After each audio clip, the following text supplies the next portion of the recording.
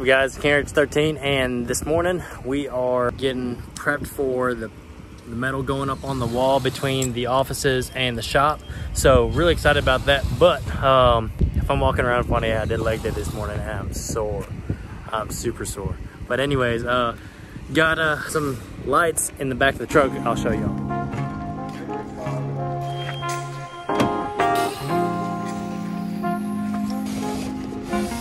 Alright, so these are the lights. Went with the 150 watt, 22,000 lumens.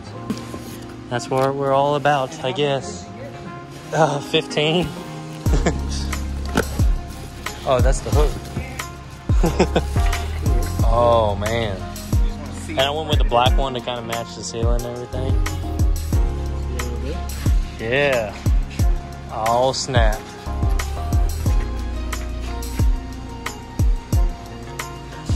Gosh, I can't even look at it.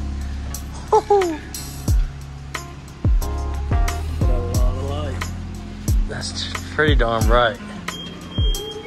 Whoa. Going up to heaven. It's kind of scary.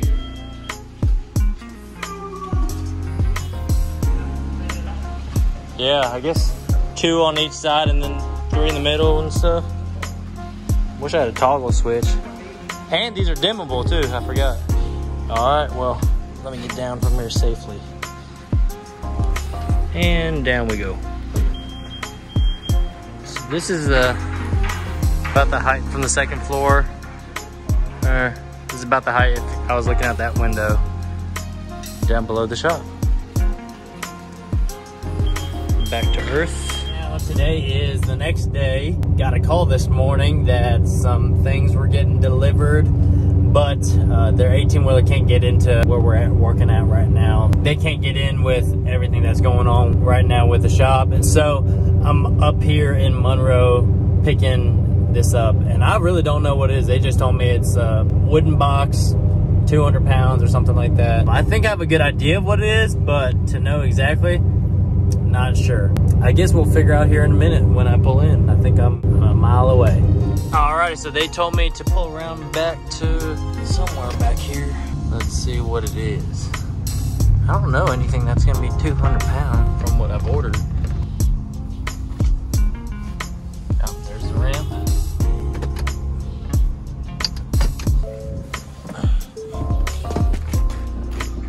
Oh, yeah, let me move some stuff.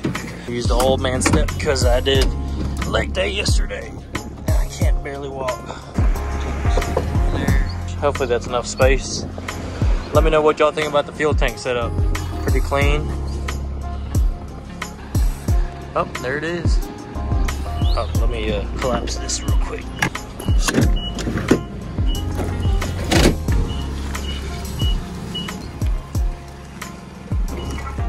I have no idea what the sucker is. Yeah. Okay. Yeah, that's me. Should we put it the long ways? Yeah. Should be good.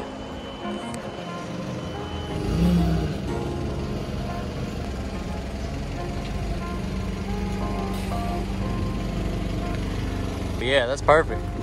All right, that sounds good. It's about 200 pounds. $395.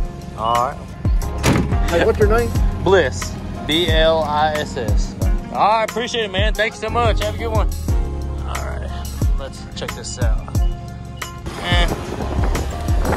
It should work. I'll just keep my eye on it. All right, we made the voyage back into town. Ended up staying pretty good back there.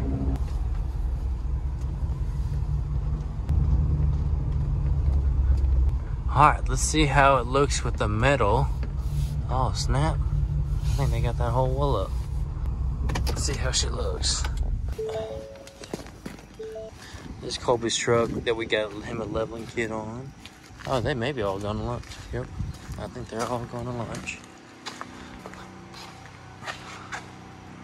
Let me know what y'all think of this. So picking up 300 and whatever pounds it is would be probably a difficult task, especially in the truck and it being jacked up in the back and all that stuff. So went ahead and just picked up the skid steer, and now we're heading over to the shop and gonna play a little musical trucks and trailers and stuff, because I've got to take off the skid steer, then unhook the trailer, then I can get onto the truck and get the pallet, and then take it off, unload it, then hook the truck back up to the trailer, and then put the skid steer back on the trailer. So yeah, I don't know if you caught on to that, but anyway, it's gonna be a lot of moving around. But I'm excited to tear open this box and see what's inside of it. All right, step 1, take off the skid steer. Done. Step 2, unhook the trailer. Come on, get off that ball. I swear I'm gonna get an electric jack one of these days. There we go. All right, step 3, move the truck away.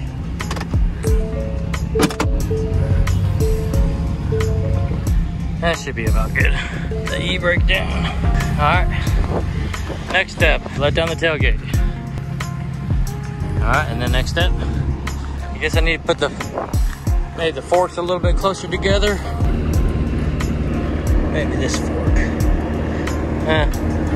We'll see how wide it gets.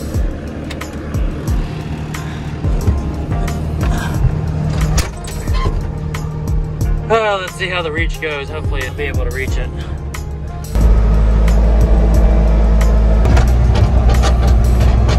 I'm gonna have to bring them together. Ah, we're a little closer together now. Let's give it a whirl. Risky business here. I might need to kind of stand up in my skid steer.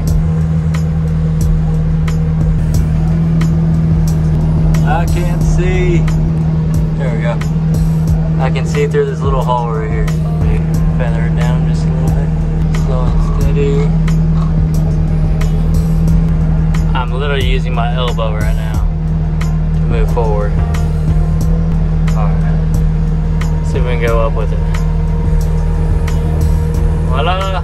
Alright, easy on back, easy on back, easy on back. Alright, I'm gonna sit on the tailgate and reconvene. Alright. Oh yeah, we're golden now. We are golden. Next step, take it back towards the shop. Alright, let me bring this sucker down.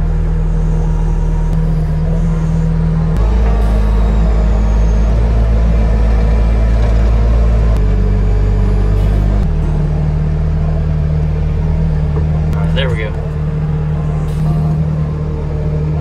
Alright, package has been delivered. Alright, now time to take it on back. Tight squeeze. All right, now back around the trailer, not to hit Colby's truck.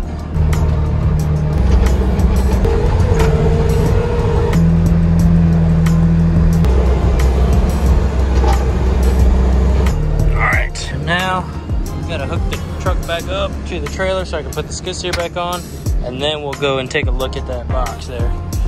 One thing about the Ford compared to the Chevys is the tailgate that goes up by itself on the high country. Wish I had that. All right, there.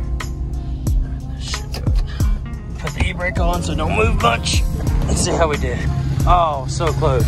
All right, what I do is put it down just a little bit so it rests on that thing, and then just move it back just a smidge. Release the brake. Let me see if I can do this at the same time.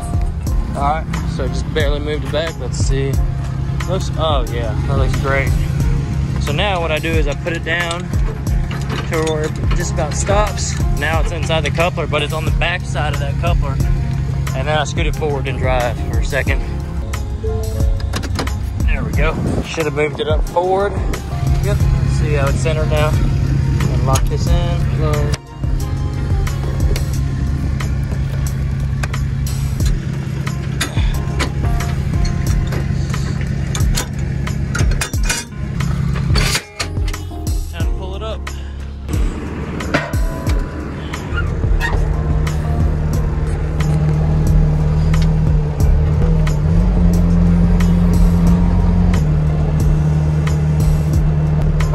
That's it.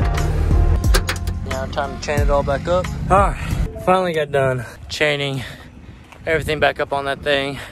And now for the fun part. The reason why I did all this stuff before I even went and checked it out is because for me, I always like doing the hard stuff first and then get into the fun stuff. You know, you hear the saying, thou shalt not work, thou shalt not eat.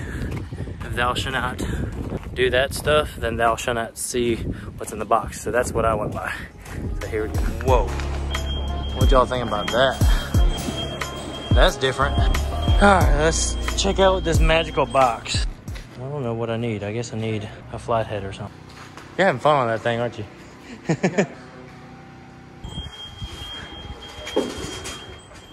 Pretty neat tool trailer setup. Got a workbench kind of deal in here. Place where they put their saw, their blades, their harnesses, masks, DeWalt. And then back here was put all their brooms and shovels and all that stuff. So what I'm looking for is a flathead screwdriver. You know what? This crowbar will work perfectly. All right, let's use this.